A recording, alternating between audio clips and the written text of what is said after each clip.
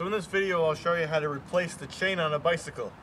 So the last video I made when I was using this bike, I showed how to replace the freewheel cassette, which is right here. So you can see that it's still brand new and nice and shiny. It's hardly really even been used. But unfortunately what you'll find is if you replace a cassette and you're still using your old chain, you're going to find that you probably have the chain skipping a little bit on the sprockets there. And the reason that happens is because the chain and the chain and the sprockets wear at about the same rate, and particularly the small one you'll notice the most because it has the fewest number of teeth. But basically the chain wears at the same rate as the sprockets, and over time they kind of change shape, but they're still always going to be compatible with each other because they're changing at the same rate. But if you suddenly have to go and replace one of the two, you'll notice a lot of problems with the chain skipping. So since I've replaced this, I need to replace the chain now, and I'll show you how to do that.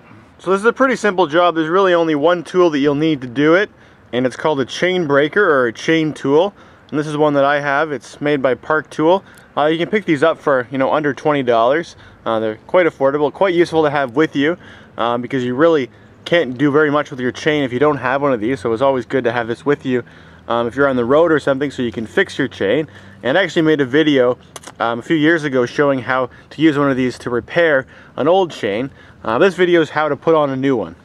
So you want to start by putting your chain tool and sticking it through one of your links. It really doesn't matter where you take it off. Then you just line it up so that this pin here is lined up with the pin in the chain, and then you just rotate it like this. And as you're turning it, what you're doing is you're pushing that pin through to the other side, so you're going to be able to take it apart. And you'll notice at the beginning it's kind of hard to turn the tool to make it go, and then eventually it'll start to get easier as the pin starts to move. And then again you're going to notice it's going to start to get hard again. So right about there it's getting hard. So as soon as it gets hard you want to stop, because you don't actually need to push this pin all the way through.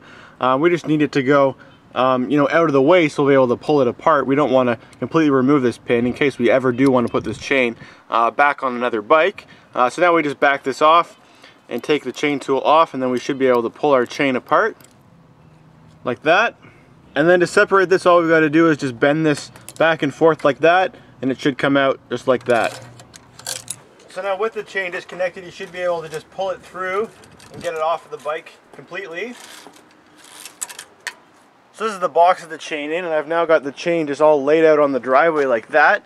I've got it sitting next to the old chain because I want to shorten the new chain so it's going to be the same length as the existing one, so that it will fit on the bike properly. So you can see that they put like a few extra links in the new one just to make sure you're going to have enough. So I'm going to take these extra links off and then just put them in my my parts bin for if I ever end up breaking one of these links and I want a new one, then I can just take one right out of here and use it. In the package for the chain, it also came with one of these things, which is called a quick link, which you can use if you don't have a chain tool for putting in there, and you can just click them together without using any special tool. You can just feed those two pins together and then just pull on the chain and it goes together. I personally haven't ever really used any of these. I'm just fine using the chain breaking tool for installing it, but this is just for if you happen to break your chain and buy a new one. You can do this without buying a chain tool to do it. So I'm just going to use the chain tool now to take those extra links off, and I'm going to give you a closer up view of how to do it this time. So you want to make sure that the pin here in the tool is lined up with the pin there in the middle of the chain there, and then just slowly you just want to turn and tighten it. As I said at the beginning, it'll be pretty hard to get started.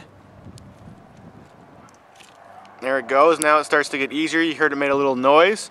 And now you can see on the other edge there, the pin starting to pop out the other side. So just keep twisting. Keep coming through. And then as I said, it's going to start to get hard in a moment here.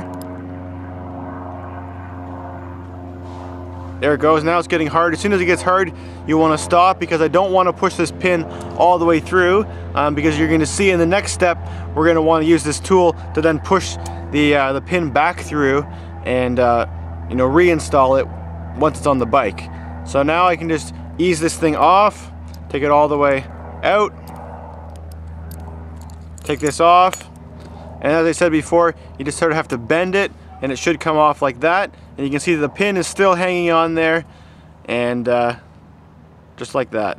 So what I've got left with are these extra links here, which I'm going to put in my parts bin for in case the other ones get damaged when I'm using the bike. So now that this is the right length, we want to put it back on the bike, thread it through.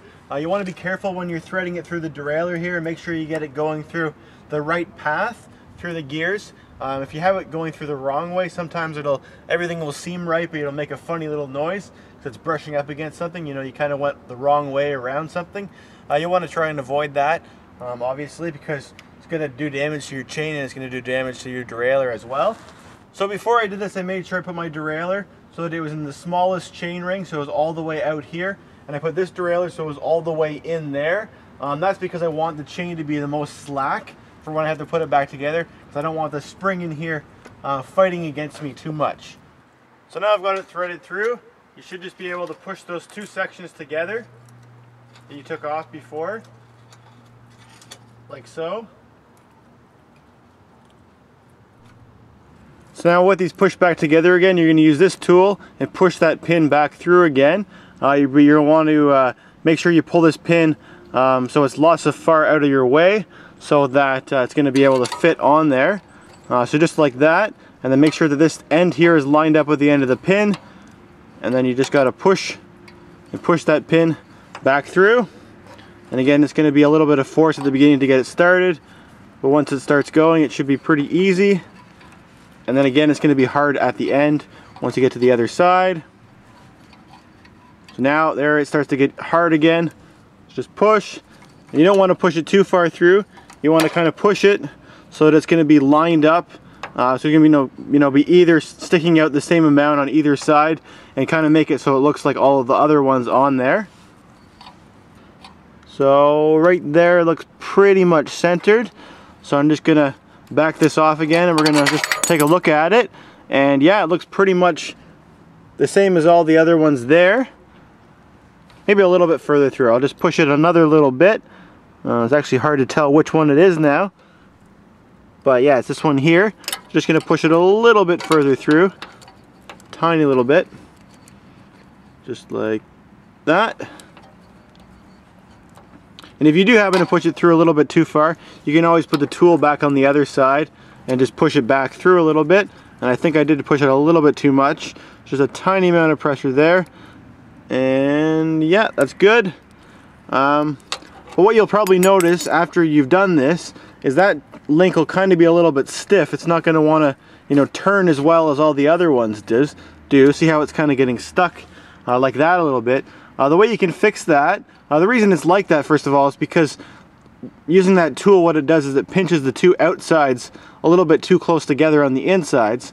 But the way to correct that is by rocking it back and forth in this direction here, like that. So just kind of wiggling the chain, like this, and then, it should be just as good as all the other ones after you've done that a little bit. As you can see, it's as good as new. So now that I got the chain back together, the job is finished. So this concludes my tutorial on how to replace a chain on a bicycle.